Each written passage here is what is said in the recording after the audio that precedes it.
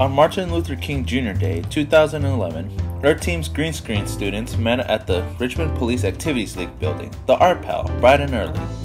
We borrowed the Pal bicycles and helmets and set out for the Richmond Greenway. We have been documenting MLK Day on the Greenway for 3 years already, but this year was different. Instead of riding bikes from the Pal on 23rd and McDonald Avenue straight to the South 6th Street and Ohio site where the original work on the Greenway began, this time we headed over to the Cutting Boulevard and Carson Avenue area. The area we plan to work on with Groundwork Richmond and other volunteers is just like big empty lots under the BART overpass. We hung our EarthTeam banners and then our new Groundwork banner to show that Groundwork Richmond has begun. Today's MLK Day celebration is the inaugural event for Groundwork and a show of partnership between Groundwork, the Friends of the Richmond Greenway, the City of Richmond, and many local nonprofits. EarthTeam brought the green screen students to document the work, the PAL students to adopt their own space on the Greenway, and the Richmond High School Aqua Team to work on several projects along the 3-mile Rail to Trails project, what we now call the Richmond Greenway and think of as the backyard for the City of Richmond. My name is Don Davis and this is my wife Lorraine Davis. Hi. We live in Richmond and it's close by our home. And I figured, you know, for Richmond to be the city of pride and purpose, it's got to be about solutions to the problems. And one of the major problems is trash, dirt, filth, and blight of our neighborhoods.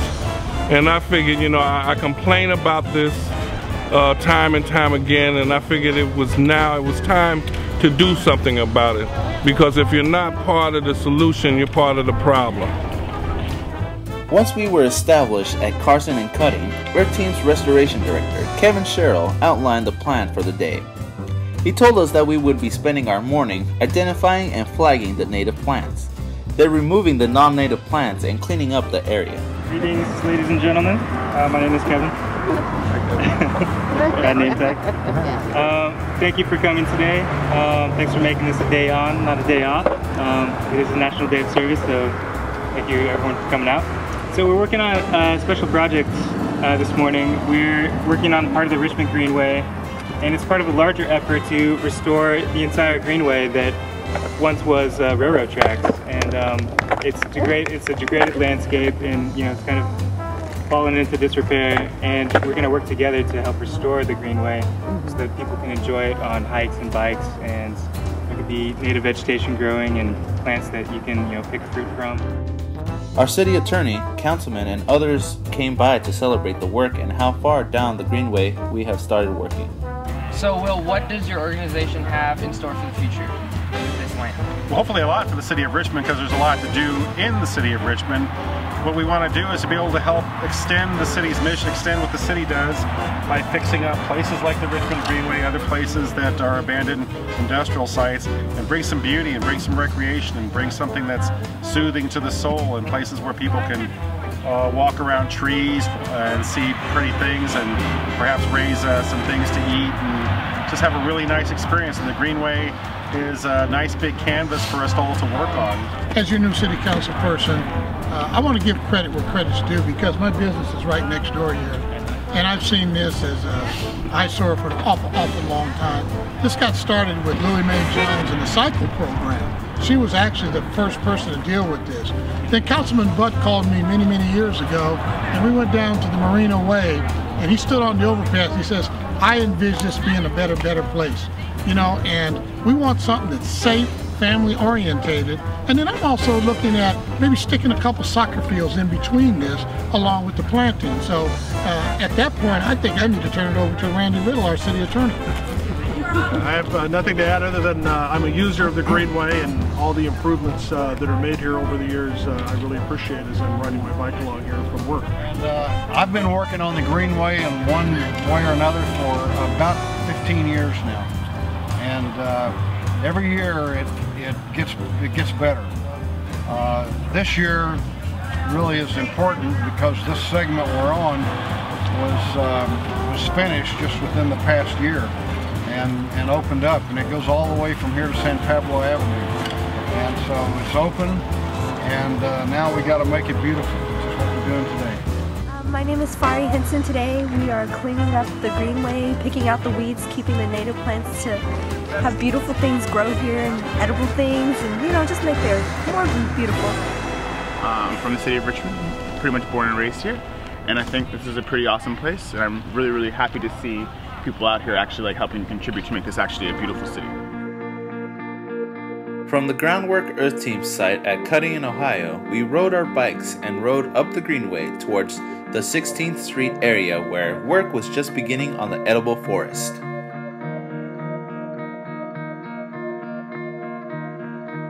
The edible forest is a site planted to be a destination on the Greenway, where anyone out enjoying the Greenway can also stop for a fresh piece of fruit from the trees that are just now being planted.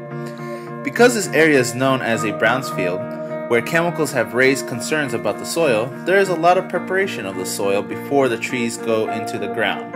One day, this area will produce abundant, free fruit for local residents at the edible forest on the Greenway. Sherman works for Urban Tilt and manages a small crew that regularly works on the Greenway and the edible forest, funded by a grant from the National Park System. Everything that is planted at the site is native to the area, which helps sustain the natural ecosystem, including the local pollinators. Butterfly garden is actually key, especially to this project. The butterfly garden is where we plant the flowers, wildflowers, honeysuckle, different things that attract pollinators. So hummingbirds, butterflies, bees, other birds, because they come over here and they feed on all the things that we grow in the butterfly garden, and then they therefore come over into the edible forest and they pollinate all the flowers growing on the trees. So we get the fruit and the vegetables and everything like that over here. So that's why it's an important part of the installation. The butterfly gardens are outlined with the logs that were delivered by the National Park Service the morning of the MLK Day celebration. Everyone on 16th Street got plenty of fresh air and exercise and had a great time doing the work. Volunteers from the Boy Scouts of America were also there to help out on the Greenway. I've been coming down to the Martin Luther King thing for as long as we've been doing projects here, but I'm hoping to get the Scouts to actually adopt a block along the Greenway here now that we've got access to both ends, and see if we can actually create a forest and that kind of thing.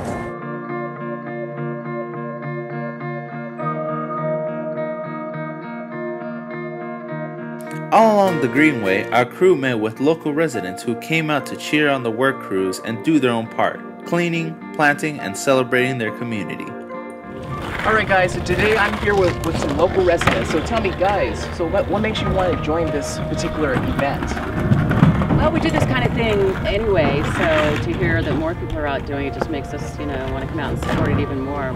We just live down the block, so it's nice to see it cleaned up.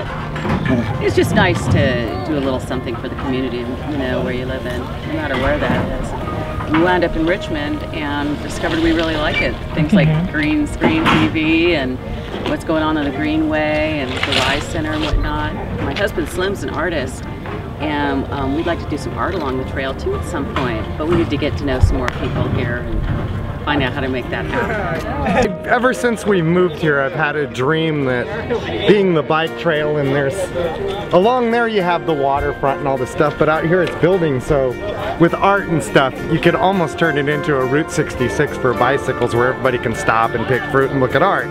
And the more the merrier, I say. You know, to see more art and planting and the edible forest. I've already been coming out here and picking little bits of herbs and different things, spices and seasonings to cook with, but I can't wait for spring to see all the rest that comes out here. It's really exciting.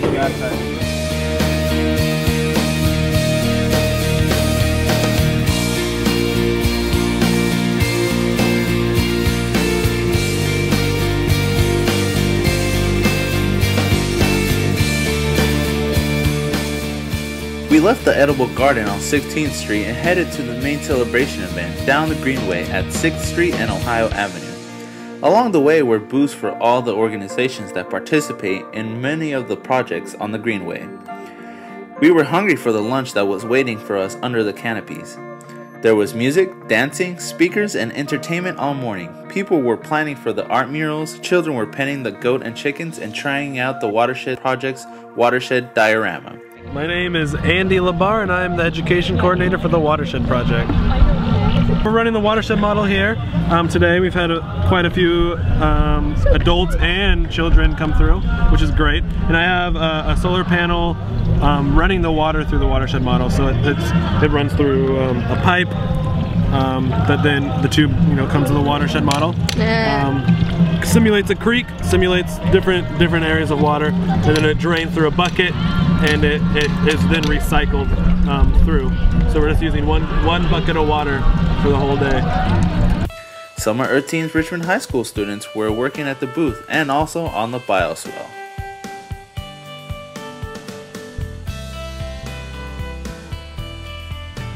My name is Rhonda Harris and I am a resident of Richmond for 35 years.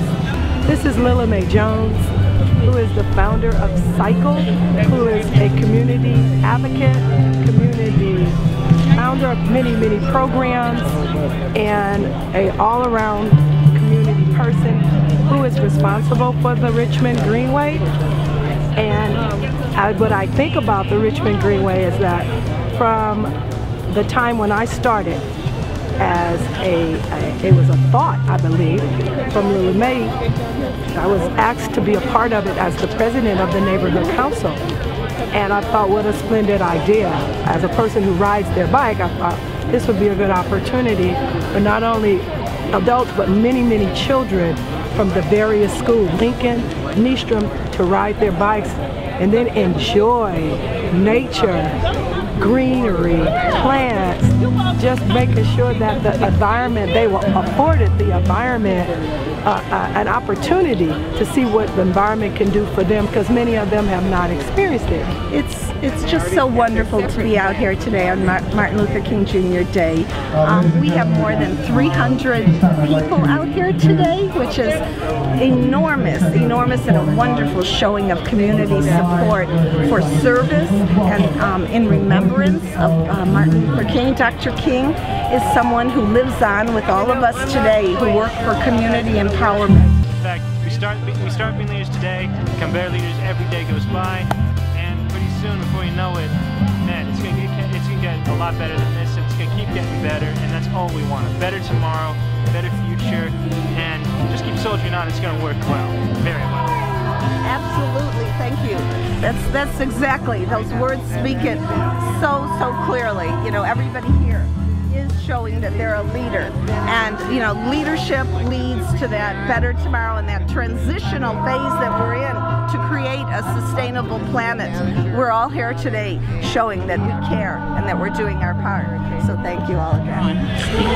My name is Will Usuna. I'm the Executive Director of Groundwork Richmond. I'm out here today with a lot of citizens and groups that brought together folks today to work on the Richmond Greenway as part of the Martin Luther King National Day of Service, where people do a day on as opposed to a day off. A lot of great folks showed up today to do things, and we're very pleased and proud as a brand new organization to have our first inaugural event, to have such a great success.